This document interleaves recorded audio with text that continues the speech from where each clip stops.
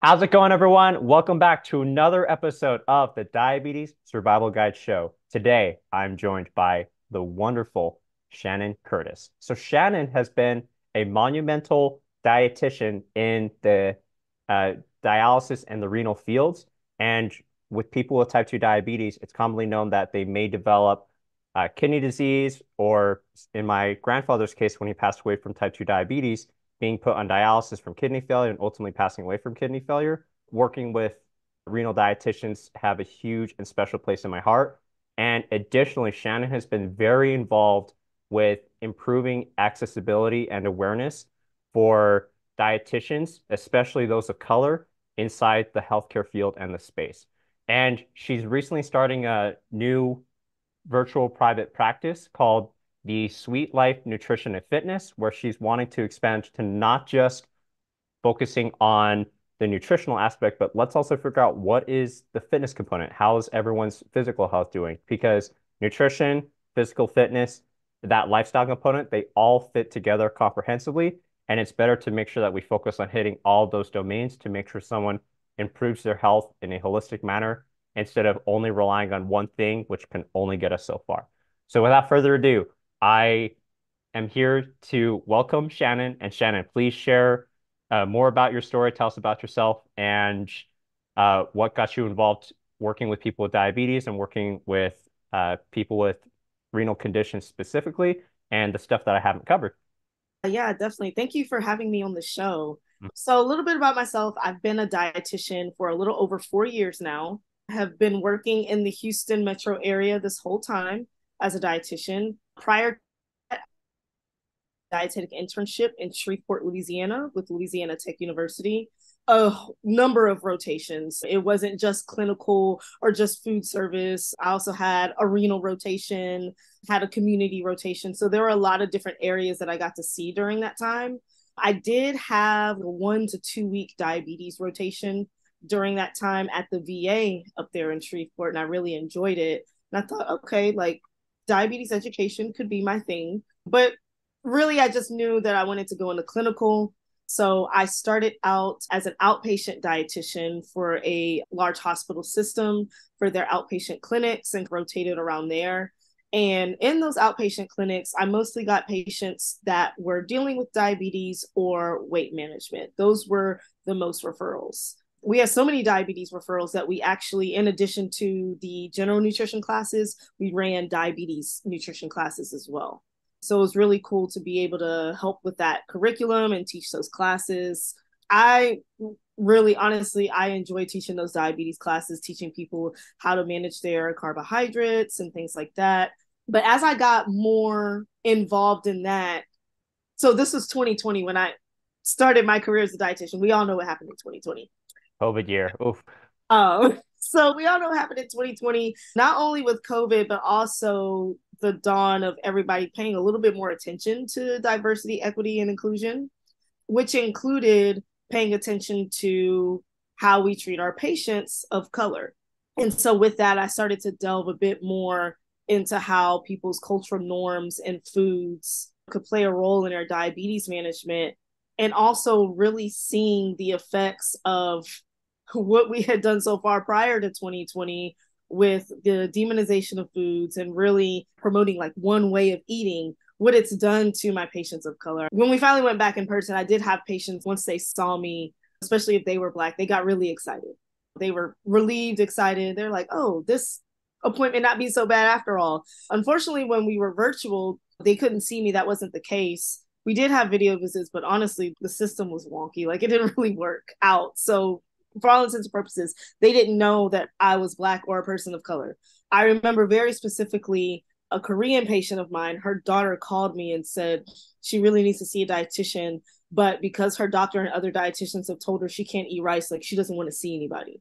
Just really experiencing things like that and really trying to break down that barrier, that wall of resistance that a lot of people have now, and justifiably, they hadn't had a good experience in the past. And were dismissed and weren't really listened to about their individual needs. But yeah, so I did a lot of diabetes education during my time as an outpatient dietitian. And then I shifted over to renal dialysis in 2022, naively thinking, okay, I'm mostly just going to work or talk about the kidney diet or the renal diet, and not realizing at the time, oh, the leading cause of kidney failure is diabetes. So you're still going to deal a lot with diabetes education, diabetes management, things like that, which is great because I love working with diabetes. I'm literally building a private practice in diabetes management. Really been enjoying renal dialysis and really getting to see that other side of diabetes management, like the long-term effects, what could happen in the case of somebody not really taking the precautions early on in their diabetes management, what it could lead to, unfortunately. Mm-hmm. Yeah, that's where I'm at now, working in renal dialysis. Wow. Yeah, it's fun. It's busy. Yeah. Um, so yeah. Thank you so much for sharing that, especially with the story of your patient or client who was trying to figure out, I can't have rice by so many other providers, to then learning, no, you can have it. It's just we got to be smart about how we have it and incorporate it into it. And Mhm. then the journey that you've had of, all right, doing a lot for diabetes education and working with that community, to then moving on to working in the kidney care field, to then learning, oh, diabetes is a leading cause for kidney failure. And for those who don't know, diabetes is also the leading cause for uh, adult blindness. And it's also the leading cause for preventable amputations. And it's also the leading cause for about every other thing that is going on, even for stroke, heart attack, all those other conditions that are out there. It's all preventable by addressing the type 2 diabetes and prediabetes. And unfortunately, that doesn't get talked about in the 15-minute visit with someone's primary care provider. And it just gets brushed away of, oh, you just need to do this, instead of taking a step further to ask, well, what's your background? What's your cultural background? And as Shannon has mentioned, it has such a huge impact when someone can see someone who looks like them, who can understand their culture, because it's not going to be met with, all right, we're just going to reject whatever past life that someone has had, only to forcibly fit into this narrow box that we have for what we think is supposed to be the right part of care, when in reality, it's probably outdated, or it's not taking into considerations of the other research articles that are printed in different languages that people just don't see in their radar. So it's not like a only the Western diet and that's it. It's no, we got to understand that people will decide what they want to do.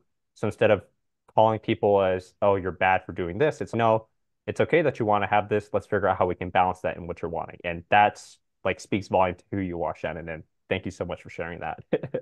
Yeah. So I'm curious now, like, what parts about diabetes education do you consider fun? What makes it fun to you? I think of carb counting. There's different ways of doing it. I think of carb counting as like a puzzle piece. I Hmm. think it's a game almost, honestly. And I'm very science brained.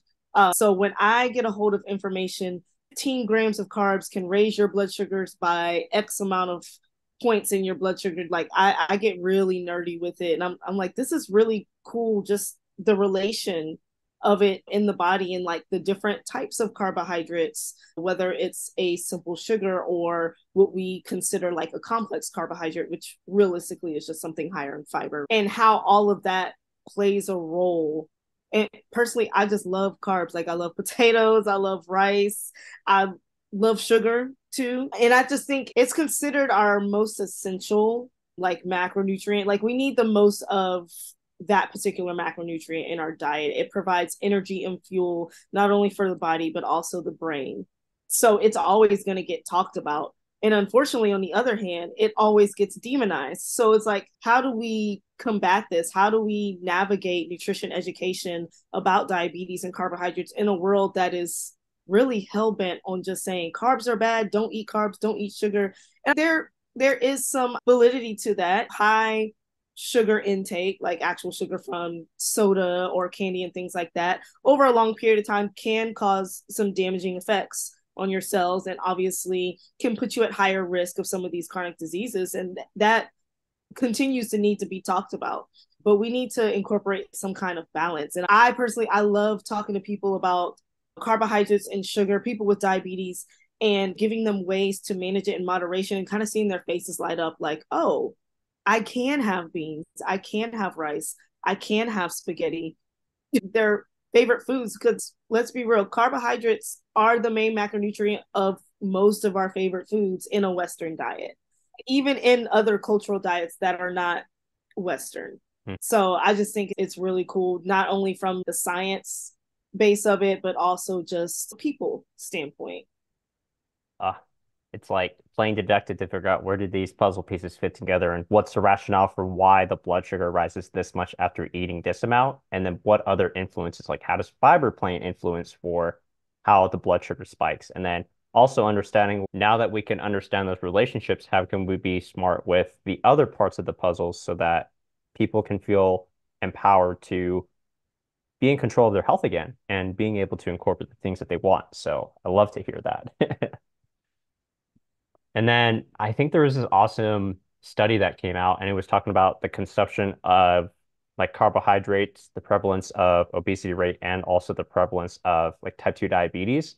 And in the US, for the past 30 years, it shows that there's a decrease in carbohydrate intake, but there's still a rise in obesity rates and in type 2 diabetes rates. So it's like that goes to show that if that's still rising, but carbohydrate intake is decreasing, I think it's not a carbohydrates issue. And as I tell a lot of people with type 2 diabetes, like it's more insulin resistance, where the issue isn't the blood sugar spikes. The issue is the blood sugar spikes are not coming back down because the sugars aren't moving back into the muscles in the brain to be used as fuel. So that's the issue. It's not what's coming in, it's how it's being used that's the issue.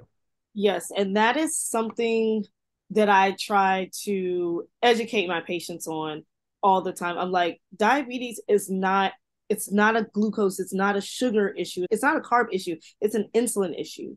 You Hmm. either don't have enough insulin or your insulin is not working efficiently enough. So Hmm. what can we do to, one, get around these deficiencies in the way the insulin works, and two, to some degree, make the insulin work a little bit better in your favor? That's the thing that we need to address. And once the patient or the client starts understanding that, Hmm. they can approach the food in a much less scary for his manner. Because people, to be fair, like people are legitimately scared of carbs. Like they're scared of food, they're Hmm. scared to eat. I've had patients come to me and say, I haven't been eating at all because I feel like I can't eat anything because, again, Oh, a lot of the Western diet and even cultural diets are heavy in carbohydrates. And I'm like, okay, we have to address the eating first. At that point, I can't even go over carbohydrates and insulin and all the other stuff. What can we just get you to start eating again? Uh, hmm. but because of the way just society has created the narrative around food and especially around carbs and different other types of foods, it's hard to get people to hear that and see that. If a patient comes to you and they're expecting you to say certain things and then you don't say those certain things, so then they write you off, or they say, oh, she's not telling me to reduce my calories to X amount, or she's not telling me to cut out these foods. And so this must not work. It's hard to gain the trust of people that have been listening to the magazines and the social media and the influencers and people who haven't even gone to school for this stuff talk about it all the time. Hmm. Uh, Under the guise of trying to improve health. And it's an oxymoron because this whole time it's been about health, but then the health is still declining, like you Yeah, said. So crazy. We got think this is the issue, but then all of a sudden, how come these things are still not getting better if we it. think that this cause is being addressed? Oh, crazy. And I also want to like highlight too that the fear is real because whenever I'm posting in social media of, hey, like carbs aren't the enemy, it's the insulin resistance that's the enemy. It's also the fear mongering that could be developing an eating disorder or disordered eating habits, especially with orthorexia, where so pe many people are fixated on crap. I have to make sure that I'm eating organically, that I have all these 50 different supplements, and then I have to do these things, and I have to make sure that my water is clean, and it just adds these unnecessary stressors.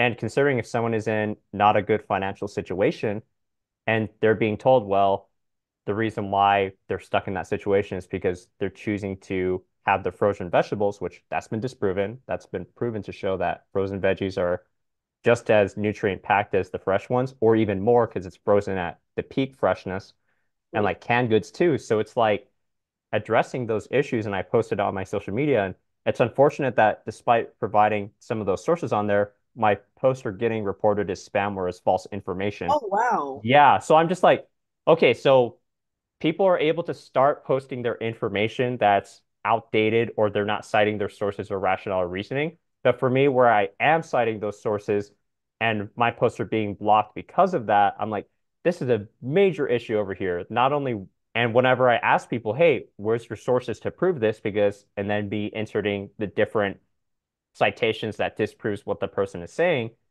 and it just gets blocked, or it's like, oh, this is rude, or this is harassing, or oh, this isn't going to be taken. I'm just like, I'm just presenting the facts. Like, why am I getting punished for letting people know that what they're talking about isn't up to date for things? That is crazy. I did Yeah. not know that. That is insane. Yeah. Like I went on Facebook the other day and I just received a bunch of notifications saying, hey, your post was removed because it violated these rules. And I looked at these rules and said, oh, there's a file for harassment, there's a file for false information, there's a file for like false health information. I'm just like, what do you mean there's all these different ones? And then yet people are still posting these other outdated informations. Like, for example, the other one that I saw was the post on, oh, if an ingredient label has a lot of ingredients that you cannot pronounce, or it's a super long list, that it's bad for you compared to something that has less amount of ingredients or has more of the ingredients that someone can pronounce. And I was like, that doesn't necessarily mean that's the case. So Exactly. yeah, it's That's crazy in my opinion. Yeah. wow. I did not know that. Yeah, I don't recommend it for anyone in those situations, but I would say social media platforms, please do better because there's a huge looming health crisis that's already becoming to show because of Mm. the information that people should have access to is being blocked, and the misinformation is not getting held for like accountable for, which is aggravating in my opinion. Yeah, no, and it is very aggravating. That's why us as dietitians and just health professionals in general, we have to be very mindful of what we allow in our algorithm on the social media feeds because Hmm. just scrolling on there for 5 minutes, it can be so triggering to see some of the stuff that shows up on there. Or Hmm. maybe something shows up that we agree with, and reading the comments can be very triggering. And it's like, Hmm. why are people like this? That's, Yeah. Hmm. yeah, Oh, my goodness. But it's the struggle that we choose to get up every day and combat that so that we can save at least one more life. Oh, goodness. All right, Shannon. The next question that I want to ask, especially with your efforts in improving diversity, equity, and inclusion, and representing people of color. So, what inspired you to run and serve as the diversity chair for the Texas Academy of Nutrition and Dietetics? yeah. So it's funny because that role just fell in my lap. Yeah, of When I course it came, did. That's how all yeah, positions happen. when I came back to Texas and was about to take my RD exam and start my career as a dietitian, I was like, okay, I want to seriously serve in the academy. And I was already really good friends with some people that were spearheading leadership in our Southeast region academy. So I texted her and I said, hey, if you've got a spot on the regional committee, I would love to serve. And it just so happened that they were looking for new diversity coordinators for each region. So she was like, hey, this is the only spot that's open. We're looking for diversity coordinators. Like, we think you'd be really good for that role. And it's funny because my sole reason that I wanted to enter leadership was to eventually do diversity efforts. So it was really nice Hmm. that I just could enter that role immediately instead of having to shift gears like once I got my foot in the door. Yep. So Hmm. um, so yeah, I served as diversity coordinator for the Southeast region, which is the Houston, Galveston, and Beaumont area. It also includes like Waco and College Station, I think. That whole area down here, whoever's familiar with Texas, was the area that I served as diversity coordinator. And then with that, I was on the diversity committee for the state. There was a different diversity chair at the time. And we worked together, putting together a survey for the state. We applied for a diversity grant from the National Academy of Nutrition and Dietetics. We were awarded that grant. And then when she decided to step down from diversity chair, she passed it on to me. So that's how I got that. And again, that was at a time, that was during the 2020 time. So that was a time when the George Floyd incident happened. And then after that, everybody was wanting to include more diversity, equity, and inclusion efforts in their organizational practices or whatever. And not only did the role in diversity fall in my lap, but then a lot of speaking engagements fell in my lap too, because they wanted to hear somebody speak about diversity and inclusion and how we could improve that specifically for the dietetics field. What are the problems and what do we need to do to solve the problems? There was a lot of other stuff going on the national level as well. So I gained a lot of colleagues in the process as well. A lot of colleagues from across the country who I consider very monumental just in the nutrition space and with the academy in their own right. And these women have been serving like way longer than me because I was a newbie at the time. And they had already been serving for years, 5, 6, 7 years in the space. So that was really cool to be able to connect with some of these more well-known dietitians that we see in the space, these dietitian rock stars, able to connect with them and network with them and eventually just form friendships with them. I think that was like a really rewarding piece of it. But yeah, again, so a lot of those speaking engagements and things fell in my lap because they wanted somebody to speak and they didn't want to see somebody white speaking about it. That's really what it was. And they saw me. I had already had a title of diversity chair, diversity coordinator.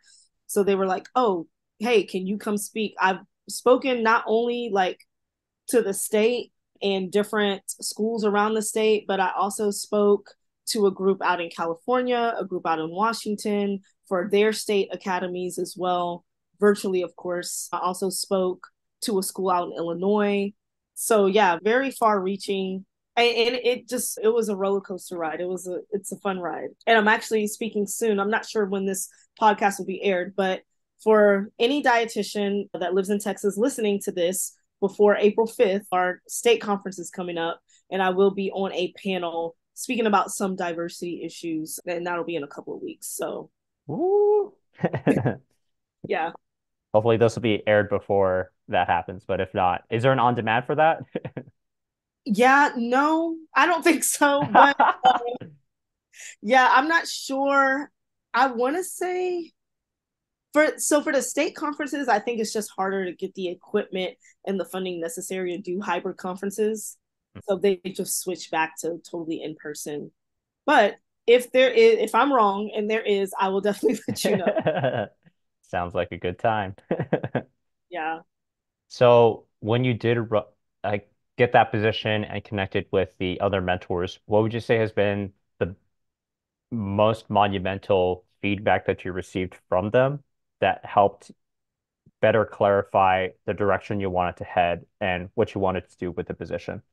Most monumental feedback. It's a really good question. I ask great questions out here.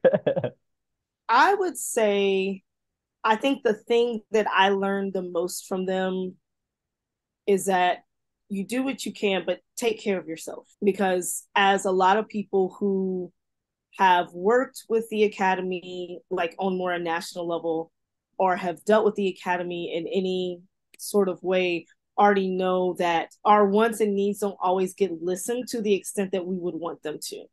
There are still complaints to this day, 4 years later, after we created a petition and got all these signatures and this and that, and asking national organization to do more for our community of dietitians to help this issue of diversity and less Black and brown people applying or wanting to become dietitians. After all that's been said, there's still issues, there's still complaints. Depending on who you talk to, they would say, we're still not being heard. And there it does get to a point where you have to say, okay, I've done the work. I've came and spoke at your organizations. I've told you what the problems was. I put my story out there. I told you what the solutions were. Now it's time to put in work. And it's you can only do so much. So I think that's what I learned from a lot of those colleagues, being passionate and keep doing the work, but also know when to pull back and say, hey, I've gone as far as I can go at this point. Doesn't mean I'm completely stepping out of it, but maybe I just need to step back, take a break, and then maybe revisit this at a different time. Which Hmm. and I think I personally did that because I went full force 2020 to 2023. I started as diversity coordinator.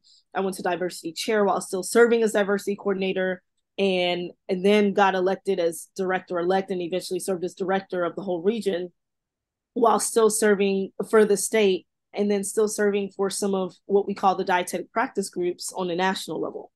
And I burnt out. And it's not that I don't want to go back to academy leadership and national organization leadership, but I just needed a break to say, okay, I just want to be a dietitian. I just want to be a dietitian. I want to focus on more subject matter things. I want to focus on chronic diseases. I want to be known for more than just the diversity girl, for lack of a better phrase. And I think I've done a good job of that. Now I'm starting my private practice in diabetes and fitness. I'm starting to get back into the personal training aspect of things, renal dietitian, plan on really honing my expertise in that field as well. And still keeping in mind like structural and cultural competency within all that, there will always be a space for that. So yeah, but I just had to step back and say, okay, somebody else handle it, please, for just a few months. I'll come Yeah. back. I'll never leave the space, but yeah, knowing when to pull back. Hmm. Basically staying in there, and then it is definitely frustrating when you put in all this effort to say, hey, you asked for this, I gave you this, here's the solutions, I went above and beyond, only to be met with, yeah, we're not going to listen to that right now. And then doing that over and over for the 3 years now and a little bit of change, like I can definitely understand that taking a bit of time to focus on building the other things that you want to build for your impact that you want to make in this world, that it's good to make sure that one candle, if it does burn out, to still focus on pouring the energy and fuel onto the other candles that can be built and is ready for that spark until that one is ready to receive it again. Exactly. And for some of my colleagues that, again, had been serving in these different committees and groups for years before I even entered the space, I saw the mental health toll that it took on some of them. Mm-hmm. You know, I even had colleagues that started to help me with a different initiative or a certain thing and then had to step down and say, this is too much. Because it does get exhausting, especially. And I think that's one thing that a lot of people, the white people, underestimate about being a person of color is just like the mental toll that it takes on you to just be black in a certain space every day or to be Hispanic in a certain space every day or whatever your cultural identity is or whatever your identity is, right? And the racism and the microaggressions and the discrimination that may or may not come with that, Mm-hmm. it's exhausting. And then you still have to be something for these very vulnerable patients and clients that are seeking your help. And for me, I work in a space where my patients, they don't have money. A lot of them are homeless. They've got way bigger fish to fry than whatever we're always talking about. They're just trying to get to the next day in some cases. And then you come to them as a healthcare provider trying to help them, they're going to lean on you and you need to have energy for that. Mm-hmm. Yeah. And it's enough energy trying to deal with that and also realizing the role that racism and discrimination plays in even their position and then also have to deal with your own stuff on your level. Like it's just too much. Mm-hmm. Yeah. Making sure that we still have some left in the tank to maintain our sanity. Exactly. Oh, so good. All right. The next question that I want to ask is, what's been your best success story with a client that you've worked with? Changing to more clinical side. Yeah, I think I would have to say, so there's a couple of them. So, and these are from my outpatient job that I had prior to working in renal dialysis. There's one lady. So to give background, when you know that you know what you're talking about, right? hmm But because patients or clients don't follow the information, you start to doubt yourself. And you're like, it's and what I'm saying, is it valid? Is it not working? What's going on? So I had that moment of where I was validated in my methods of teaching diabetes care to this one particular client. She did struggle at times, maybe taking her medications or eating the quote unquote right way. But we had an appointment one day and she told me, she said, this moderation thing, it really works. And I said, oh my gosh, thank you. Ah, Like, it's about I time. I was needed this win. so validated in that moment because I was like, okay, these things that I have been screaming about this whole time, like, it's not a farce, right? Like, it's real, it works. But yeah, she told me, she said, this moderation thing really works. She said, I don't feel like I'm restricting. She said, I'm managing my blood sugars. I said, oh my gosh, we have seen the light. So that Mhm. was really rewarding. I had another patient. She was a really good patient, admittedly. She had gotten to a point where we didn't even need appointments anymore, or at least not as often as 1 month. She was going on a camping trip, and she was able to prepare and set herself up with all her medications, her snacks, all of that, to where, because she was going to some remote location, she knew she wasn't going to have access to like grocery stores and things like that. And she did really well. She did really well. She kept her A1C under 6 even throughout that time of being away. And I was able to help with that. I was able to help with the different things and methods that I taught her and be an accountability for her in a way. And I said, congratulations, you're doing it. hmm You are what we call a success. I know the ADA guidelines for people with diabetes is have A1C under 7. She had an A1C under 6. I'm like, that's awesome. Yeah. Yeah. So happy to hear about that. Yes. Yeah. Uh, it reminds me of the time where I'm also working with a client right now, and they have a lot of other conditions that makes it a bit difficult for them to get their blood sugars more into ranges. However, when they were able to start reintroducing carbohydrates back into their routine again, and they are able to have their favorite candies without feeling as guilty about it, and their blood sugars are like not where they want to be like perfectly. I had to bring her down and just say, hey, just as heads up, having blood sugars at 95 2 hours after meals every single time, I don't think that's realistic. If it's like when you wake up in a fasted state, like that's definitely more realistic. But just having let's actually sit down and be realistic here and understand more of the science and being realistic about it and celebrating the wins for the habits that she has. And for the points where it seems like not a whole lot of progress is being made, but then we're steadily making progress. And then I'm just like, man, I'd really like it if I could also have worked with other people where it's just they just incorporate this thing and all of a sudden it gets a lot better and have a good cascading effect instead of being met with some people who they're doing the hardest that they can and they are making those changes, but it's still not what they want it to be.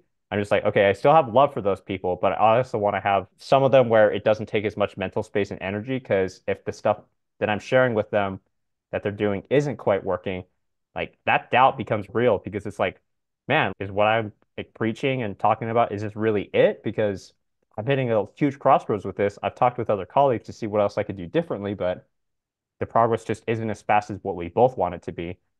And it just reminds me of the time when I was in a clinical rotation where my clinical instructor was saying, hey, I understand that you're frustrated when you're working with these patients who have more complex conditions or situations. And sometimes it's always good to have that simple one that comes in once in a while just to help more with that, maintaining your energy level. Because always working with someone who drains a lot of that mental energy and capacity, which isn't a bad thing. It's like trying to see how we can conserve it all together appropriately, where we still have more to give for the rest of the day and also making sure that we're functional ourselves so we're covered and can help with that next caseload for the next day, that making sure that we're good about it, it is helpful to have that break once in a while. Exactly. Yeah. Exactly. No, Hmm. everything you just said, yes. Yeah. It's, man, I thought I had this magic touchdown, but apparently not quite there yet. And when you do have that moment where just, man, I'm on fire and I'm great at this. It comes in waves. Exactly. We just have to remember people are going to be people. Yep. Hmm. And so I think that's one thing that I've just had to learn over the years. Like, you can bring a horse to water, but you can't necessarily make them drink. So with that being said, you can give them all the handouts, all the information. You could almost even do it for them. If they don't, if they're not there, they're just not there. Yep. I think the troublesome part is they are there and they are doing their best. It's that the body just isn't showing the results that we're both wanting. Because I'm seeing the journals that they show me. Here's my journal, here's this stuff. And I'm like, I can tell you're putting in the work and I can understand this, but we just got to be patient because it's little by little until we have more of that breakthrough moment. Yeah. And I totally get it too for doing our best for those who maybe just aren't ready for it and just leave the door open until they are. All right, Shannon. So the other question I had for you is, what has been the hardest lesson that you've learned since starting your journey of becoming a dietitian, starting your own practice, all along those lines? And what did you learn from that? So I think the hardest lesson I've learned, and this has to do more so with just working in healthcare, is that at the end of the day, it's all about the metrics and the money. If you are not working for yourself, right?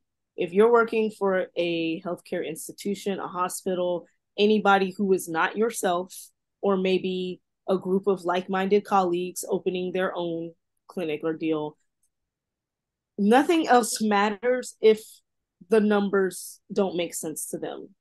And unfortunately for us as healthcare providers, we're the ones doing the work, going out in the field every day, catching all the backlash, just dealing with everything.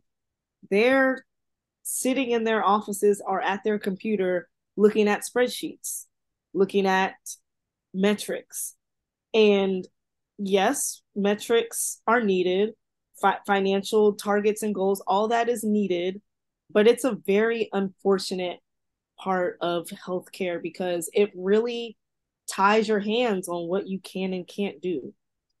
And then it burns you out, like how we've been talking about earlier. It really burns you out. And I think that's just been my biggest issue, no matter where I work. Because I complained about it at my last job, but it was my first job. So I knew that all healthcare institutions were like that, but I didn't know if it would get better or worse at the next place I worked at. Hmm. Everywhere is the same. Like, they want to see. I think the biggest fight at my outpatient job was, we want you to have 9 slots open a day for appointments. And all of us on the team trying to get upper management to understand, like, hey, yes, these are 30-minute slots, but sometimes the patient needs more than 30 minutes. Sometimes they need 45 minutes. Hmm. In rare cases, they need an hour. That pushes everyone else back. That pushes me back. That makes my lunch hour to 15 minutes instead Hmm. of the hour that I originally had. There are so many side effects that snowball as a result of just pushing to have all these appointments. And especially like when I was doing virtual full time, because we weren't back in the clinics yet in person, they wanted us to have 10, 11 spots open Oh. a day. And having to talk to person after person, it just got really exhausting. And learning, and this is also ingrained just in corporate culture in general, like them saying, oh, we got your back, oh, we're a family. This, no, you don't. You don't.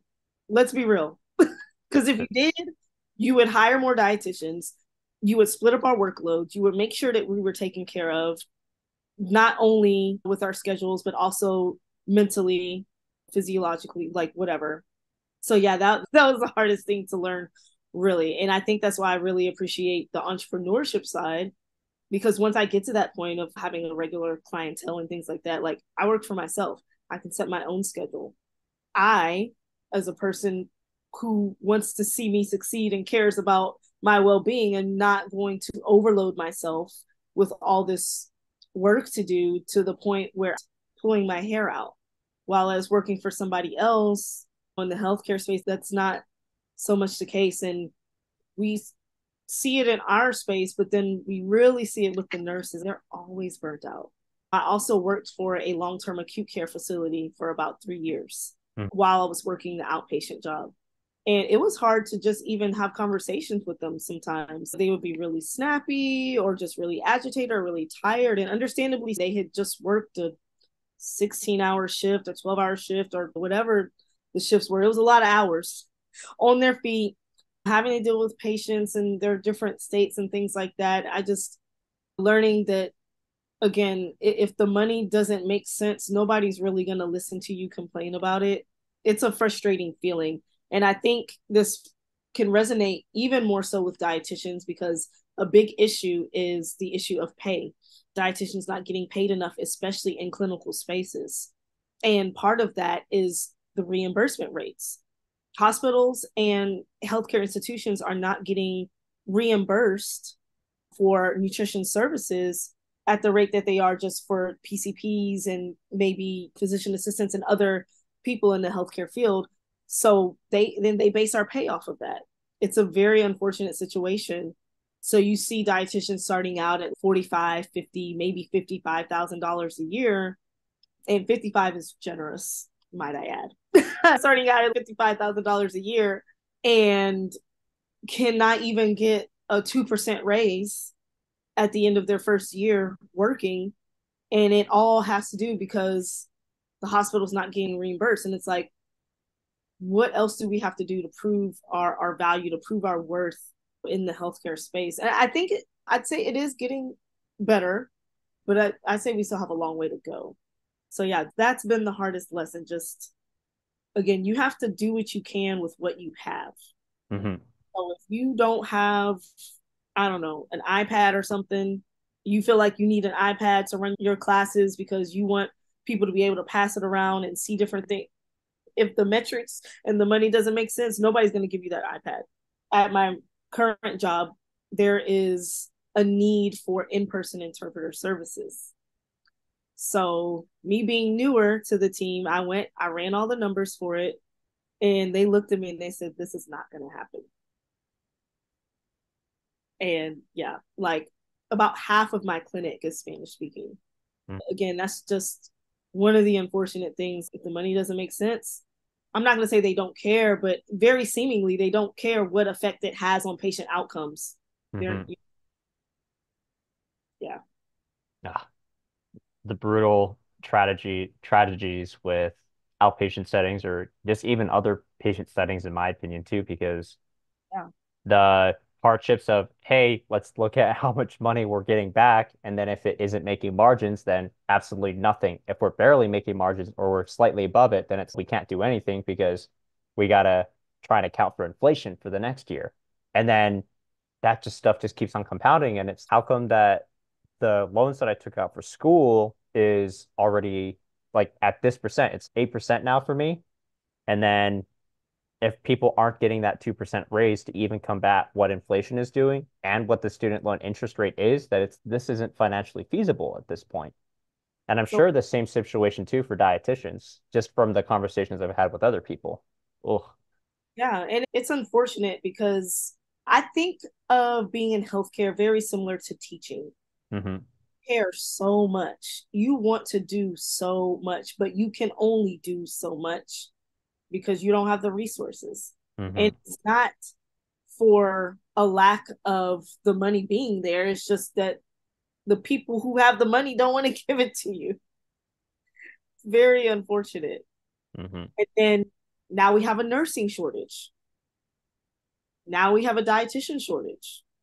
Shortage for everything, unfortunately. Exactly. There's a shortage for everything. And it's not because people don't want to be in these fields. It's because people don't pay enough. And then you've got the people who've been working in the fields for a long time, the older ones, and they say, how dare you only do this for the money? How else do you expect me to eat?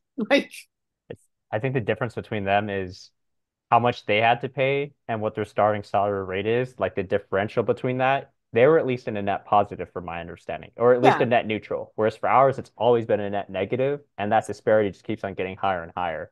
exactly. Oh Exactly. my goodness. It's like when people say, "Oh, we're a family," and I'm like, "What sort of dysfunctional family are we a part of?"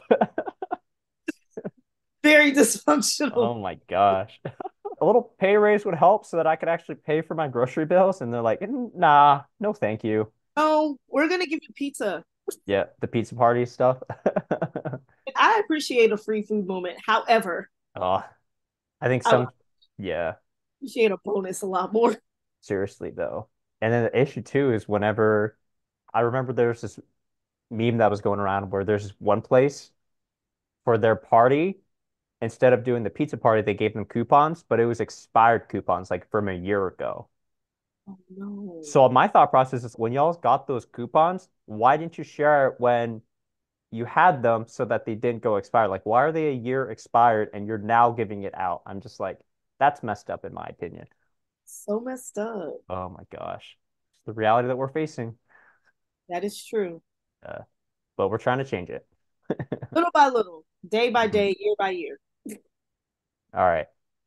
So Shannon, if you were to share one piece of advice to yourself when you first started your like career or your journey, and another with a stubborn person of color who has diabetes for a couple of years, what would the pieces of advice be for each of them?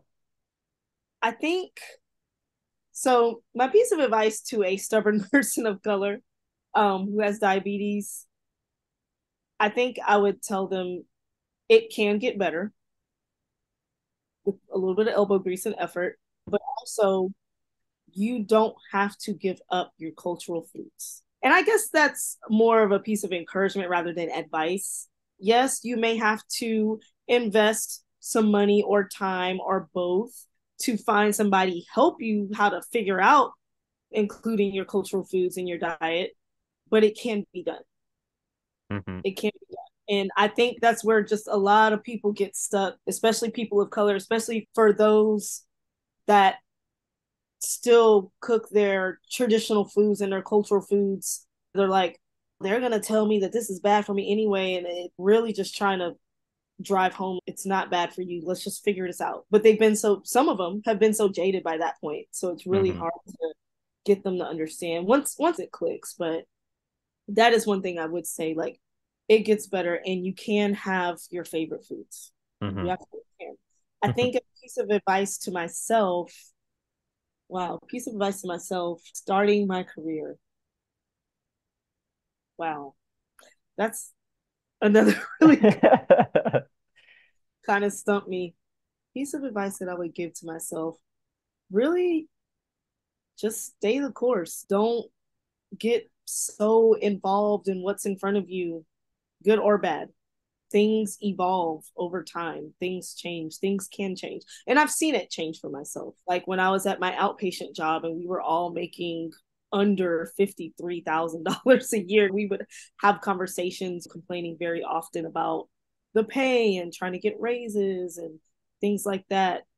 And from that outlook, very seemingly no light at the end of the tunnel. It's like, how am I ever going to make any more money? Not to say, oh, it's all about money, but again, inflation is brutal out here.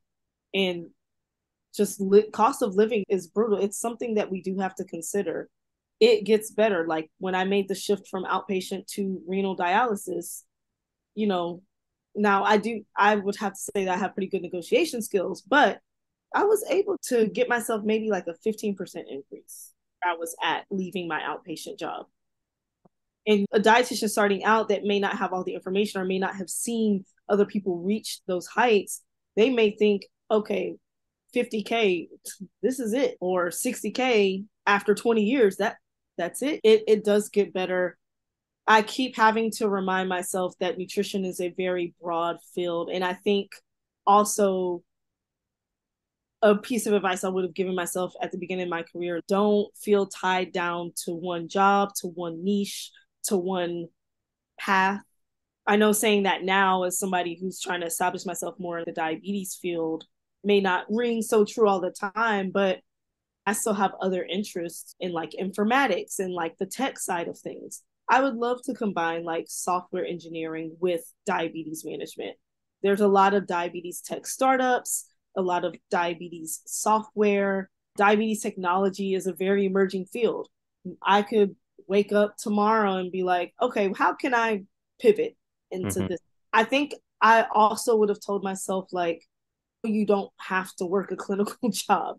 As much as I love clinical, but a lot of us have it ingrained. Okay, we need to start off working in a hospital or working in an outpatient clinic, and then I can pivot to what I need to do. Not necessarily. To be fair, you did need a year of clinical to be a renal dietitian, but that's one of the only things that really has like a prerequisite.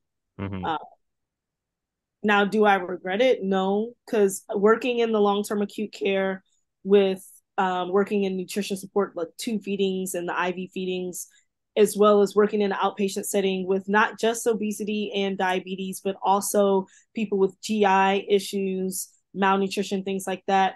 I was able to see everything. That was a really good way for me to see what all was out there in terms of like chronic diseases and different disease states, and like a good turning point, so to speak. Like I really could have went any route with Mm-hmm. that. So it definitely has its pros and cons. I coach other dietitians to be, and younger dietitians don't feel tied down.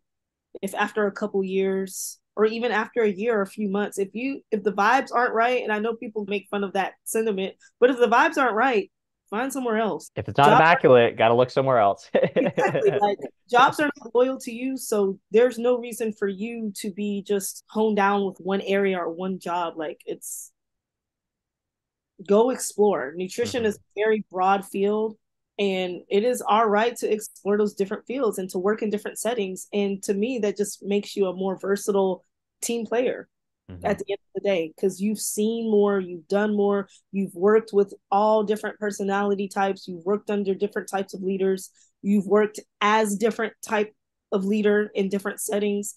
I just think it's a lot more lucrative to just have all these different experiences under your belt rather than just staying in one niche the whole time because you feel like you have to, for the sake of, I don't know, looking good on your resume. I don't know. Yep. Mm-hmm. Oh, such a fountain of information. Be focused on figuring out, okay, what do I want? And go from there. And then also being okay with taking chances instead of staying focused on one small area, to even helping people who are stubborn with diabetes to know that, hey, focus on these other aspects, that the information that is being fed out there, it's similar to the field of nutrition, that it's so vast, it's not just a one size fits all situation, that there are other options that are out there. It's figuring out how can we have the balance that comes with it, right? Yeah. Oh, so good. Okay. A few more other questions and then we'll be getting there. So what would you say has been the most rewarding experience when getting involved with DI initiatives or working with people from underrepresented backgrounds? Yeah, I think the most rewarding experience really has been meeting my colleagues, the ones that I mentioned earlier from across the country, making those friendships, and then also just encouraging the people coming up if they had a problem or if they felt like the outlook on the profession or their career as a dietitian was dim because they weren't a white middle class person that could afford the internship and things like that. Like providing those resources to say, hey, it may be a little bit more difficult, but this can be done. And really just seeing them stay the course and seeing them not exit the field as a result of your advice or your encouragement. Yeah. Awesome. Stick to the course. Things are That, going to get better. that's like the theme, really the Yep. theme. Something, just stick to the course. Yep. All right. Time for a few fun questions now. So, what would you say has is your zombie apocalypse survival plan? Wow. I don't think I've ever thought of this. Okay, so I want a lot of snacks. hmm A lot of snacks, a flashlight. I don't know. Probably get a bat. I don't know. Like I'm Yeah. if I honestly, I'm probably just gonna run.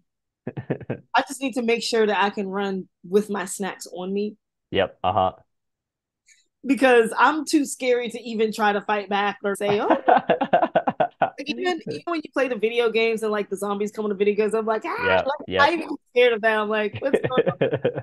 Yeah, so I would probably run. I just need to make sure I have a backpack, got some snacks, some Kool-Aid or something. Hmm. Obviously, a lot of water because I'll probably be running for a while. Yep. Uh-huh. I don't know where I'm gonna run to because again, this plan is not.